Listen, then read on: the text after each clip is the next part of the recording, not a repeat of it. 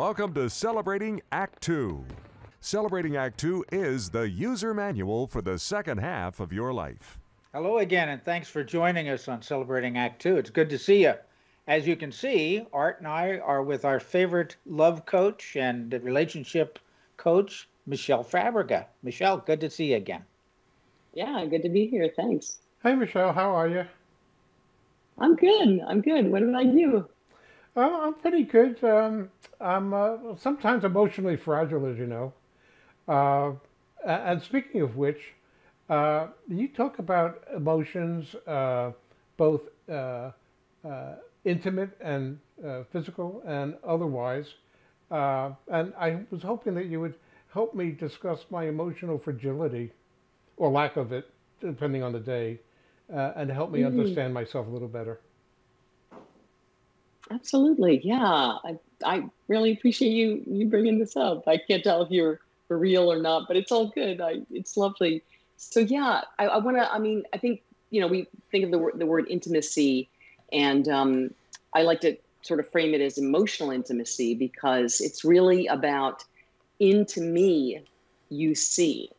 So basically I'm revealing about myself, what's going on in here, what I'm thinking, what I'm feeling, what I'm noticing, and I'm sharing it with you. And it can be vulnerable to do that.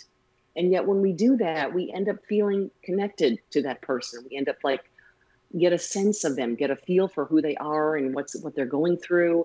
And so it really helps build trust with another person and, with our partners. Obviously, that's what we're talking about here, but it's true in other relationships as well. So, what are we feeling about something? And what do we dream about, or what regrets do we have? So it's really taking time to share what's going on, and to be willing to receive the other person's truths, whatever they might be, even if they might be we don't want to react in what, you feel that way, or why would you want that? Or, we want to receive it with just sort of the preciousness of something tender that someone's revealing. Michele, I think the idea of emotional intimacy is really what bonding is all about. You bond. If you know somebody deeply, you can bond with them. If you don't know them deeply, you can be friends. You can appreciate them on a number of levels, but if you don't really bond with them, then particularly in a relationship, what's the point? Absolutely. Yeah.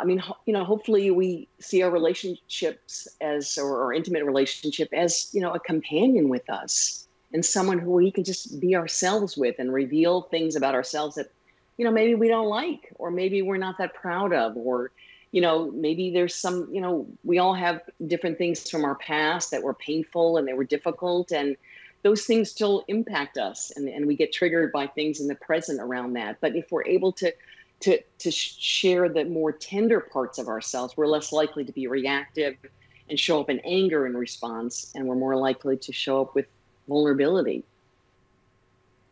It's kind of interesting that the way I see interaction of many people and using an emotional connectedness is one in which some people trigger other people in a negative way. And that's the way I see it happening amongst people all the time, and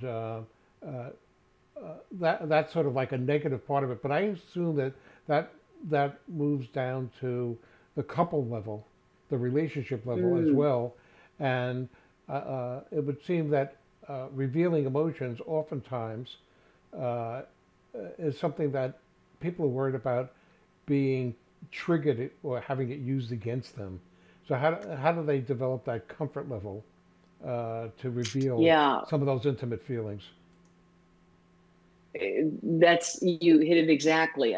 Basically a lot of us have experiences, growing up in our family of origin, or, bullied on the playground, whatever, that to be yourself or to reveal what's going on is, you can open yourself up to being teased or, criticized or whatever. And so it can be very painful to reveal things in a situation where you don't feel safe. So it's really about how do we have to kind of create that safety for our partner and help them, welcome whatever it is that's going on. Wow, I'm really angry at you.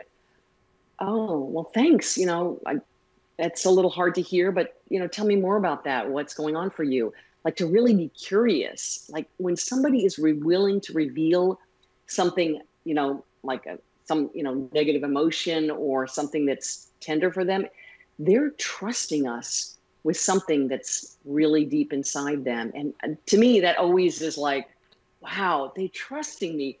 I'm welcoming that. It's interesting. I don't know if, I think that's one of the things I help clients with, because I think sometimes why would you feel that way? Or why are you so angry about this? It's like the why questions aren't helpful because they just end up sounding like they're in judgment. But the curious, like, oh, that's so interesting. Wow. And, we might have some reaction to that, but also, could you tell me more about that? I'd really love to know more about that. I have a friend, I'll call him, kind of a distant friend. And he is one of those classic male stereotypes. He's emotionally distant. He really never shares anything that he cares about. It's a lot of short answers to any interesting, deep questions. Just doesn't like to get personal. And he's been through 3 marriages. And I have a hunch that all 3 of his wives couldn't deal with that emotional distance.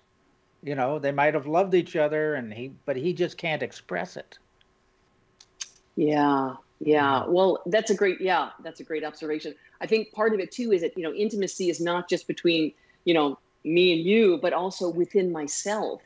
Do I even know what I'm feeling and thinking? Sometimes, a person might not even have access to that, or it's a vague feeling and they don't know how to express it. Because, let's face it, men in our culture are not exactly encouraged to share their emotions, right? A lot of men are boys are made fun of to, why are you crying, and don't be that way, and be a man. And so it's like, basically, we've been stuffing down men's emotions. I'm speaking generally, obviously, but stuffing down men's emotions. And then when we're, romantic partners, oh, share more about your personal, experiences. And it's like, well, you just been trained to not do that. And so we need to, if that's the situation, it's important to share. Wow, I just want to know a little more about what's going on for you.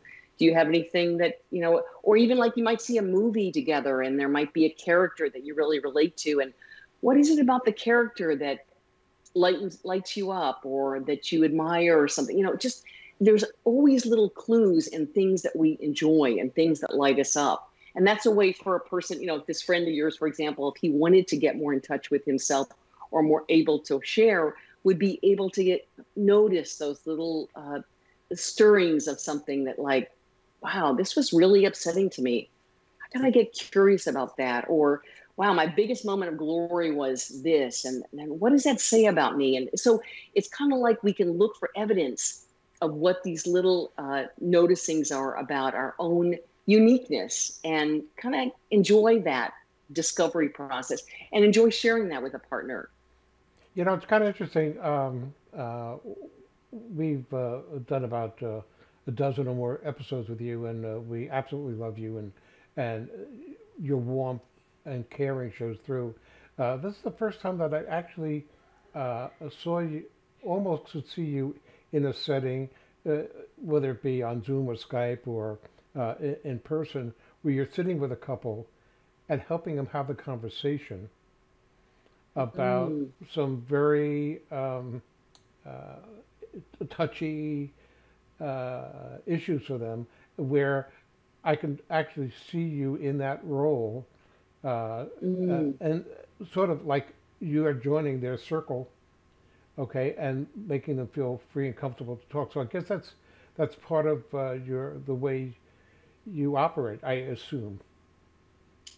Yeah. I mean, thank you for that feedback. I think we sometimes are talking about things, and so this topic in particular, obviously, is intimacy and sharing around that way. But I think it kind of, the gentleness to bring that kind of, well, one of the things they talk about in counseling is unconditional positive regard. It's like that. I feel like I have that for people, and I love welcoming them out and helping them welcome themselves out into what's true for them. Because all this is like our instrumentation, like, think of a plane flying without visuals or whatever. It's like, this is the onboard instrumentation that helps guide our life, who are we drawn to, and the activities we love to do and the work we love or whatever. This is all part of our uniqueness. And if we're not able to listen to what's going on inside, we don't have access to kind of orient ourselves in creating a rich and rewarding life for ourselves. So it really can be painful to not be able to know what's going on inside. Well, John, I'd like to offer to your friend, and if he's still alive, and still with us, and to any other distant male out there, that you should go to YouTube and look up for the video of Rosie Greer singing "It's All Right to Cry." Mm. And maybe that will help him with a breakthrough, perhaps. I've always enjoyed. You never know. I've enjoyed that. I've well, always Michele, enjoyed this has that been song. Michele. This has been a great conversation as always, and I love your practical approach to things. Really good advice that people can grab onto and give it a try. Nobody's got the absolutely. perfect answer. Yeah. Right. And it's a process, right? It's not like we just suddenly have that access. I feel like earlier in my life, I wasn't able to really know what was going on for me, what I was feeling or thinking. It was just kind of, there was a lot of, like, I could think things, but I didn't have access to my emotions. And it's not uncommon for us to kind of have to do like an excavation process to be listening in. And it can be a really beautiful discovery to find out more about oneself and then, like I said, how to orient and choose make life choices, basically. Sure. And that's, of course, that's what a love and relationship coach can help you with. For more on Celebrating Act Two, visit our webpage, follow us on Facebook, subscribe to us on YouTube, and tell your friends. Celebrating Act Two is the user manual for the second half of your life.